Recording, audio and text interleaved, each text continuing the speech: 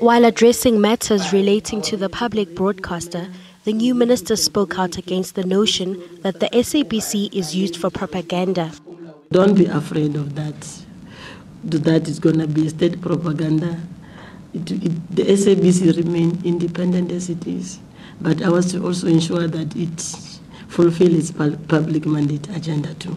Muthambi says the broadcaster won't remain leaderless much longer. I've recently indicated that to the SABC to ensure that we can appoint a chief executive officer within the next 3 months. Muthambi announced a host of measures she'd be introducing during her first 100 days in office.